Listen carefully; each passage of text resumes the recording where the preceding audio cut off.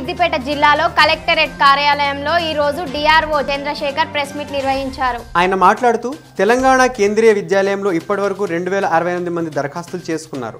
దీనిలో కేవలం ఒక్కొక్క తరగతిలో కొన్ని సీట్లు పరిమితంగా ఉండడం మూలాన అందరికీ అవకాశం కల్పించలేకపోతున్నామని అన్నారు. మనకి 702 దరఖాస్తులు వచ్చాయి. మనకి సెకండ్ క్లాస్కి 583 దరఖాస్తులు వచ్చాయి. థర్డ్ క్లాస్కి 546 దరఖాస్తులు వచ్చాయి. ఫోర్త్ క్లాస్కి 460 దరఖాస్తులు వచ్చాయి. ఫిఫ్త్ క్లాస్కి 317 దరఖాస్తులు రావడం జరిగింది. టోటల్గా 2608 దరఖాస్తులు మనకి కేంద్రీయ విద్యాలయం స్కూల్ అడ్మిషన్స్ కోసం రావడం జరిగింది. సో క్లాసెస్ స్ట్రెంత్ కనుక చూసుకున్నట్టయితే ఫస్ట్ క్లాస్లో 40+2 అంటే 42 అంటారు, దాన్ని 40+2 టర్మినాలజీ అంటారు.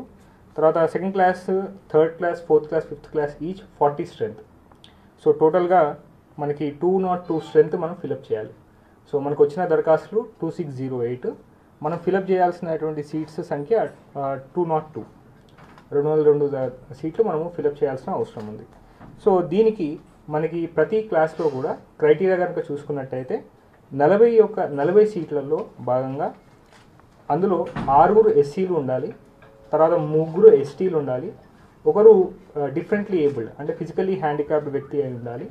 రిమైనింగ్ 30 ఏదైతే ఉందో ఆ 30 కూడా సంఖ్యని కూడా అది క్రైటీరియా అనేది మనకి ఫస్ట్ సెంట్రల్ గవర్నమెంట్ ఎంప్లాయీస్, తర్వాత స్టేట్ గవర్నమెంట్ ఎంప్లాయీస్ పిల్లలు, తర్వాత మనకి బ్యాంక్ ఎంప్లాయీస్ పిల్లలు.